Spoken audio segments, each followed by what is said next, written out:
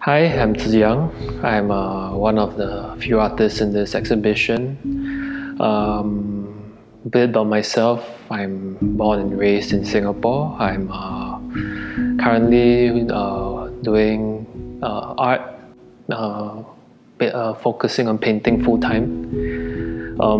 I graduated from NUS in 2019, and this was painted during the circuit breaker period in Singapore. I think this was around probably April or May. Actually, in that period, I think everyone was feeling maybe a bit down because everyone's stuck at home. I mean, although I'm of course thankful we have a home to stay, but for me, how I try to cope with that is I would take walks every day. I would go out and just jalan and maybe just buy back some food or drink from the coffee shop or hawker center. So this was from one of my walks.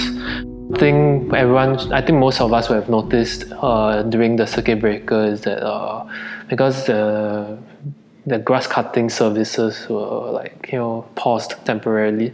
So a lot of the grass in Singapore had overgrown along the pavements, along the roads. So this was something I thought actually, some of us found it quite nice to look at. It's quite unlike Singapore actually. So this is one scene where a bit of that got captured in, where you can see the grass has overgrown. It's a bit wild, it looks a bit wild. It's all growing onto this light box.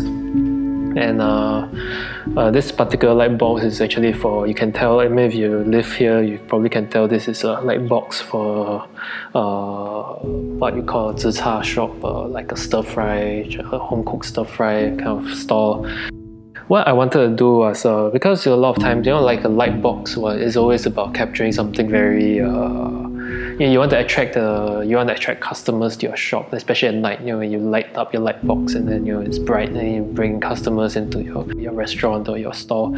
But this particular light box, as with many actually, if you realize, it's quite old. The colors are faded. You can see it's like the colors, I purposely made it very murky. I didn't focus a lot on the details. It was to convey a certain sense of age, sense of things, time having passed by. And I coupled this with, of course, the grass overgrowing. As with all my paintings, actually, there isn't really very strong, there isn't this strong reason why I'm doing it. It's a lot of it is instinctual. I see something, I find that it looks interesting, I feel like it could be meaningful, and then I translate it into a painting. So this is what I did. And for me, this is a painting that is like a personal documentation of the circuit breaker period in Singapore for me.